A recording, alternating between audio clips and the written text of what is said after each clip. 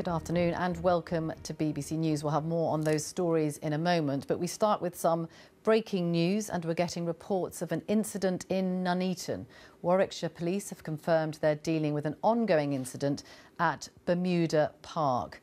Now, this is the location. Bermuda Park contains a bowling alley. It's a complex which also has a cinema in it, and Warwickshire Police have given the only official word.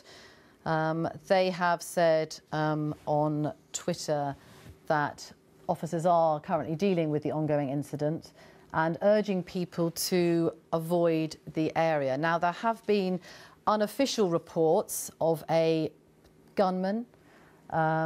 Some people there, eyewitnesses, again on Twitter, on social media sites, some saying that hostages might have been taken at the bowling alley. Workers in a restaurant in the complex have spoken to the BBC and they have been told by the police not to let anyone in or out of their restaurant.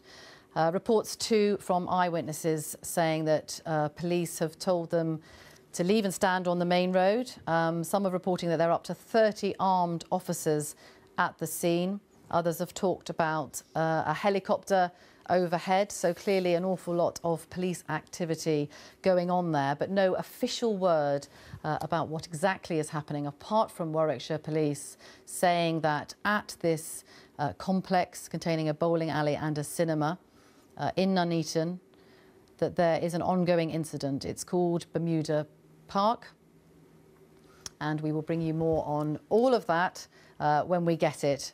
An unfolding story there, and as I say, unconfirmed reports from eyewitnesses, those on Twitter and posting on social media, that there is a big police presence there, and reports of a gunman. We'll bring you more as soon as we get it.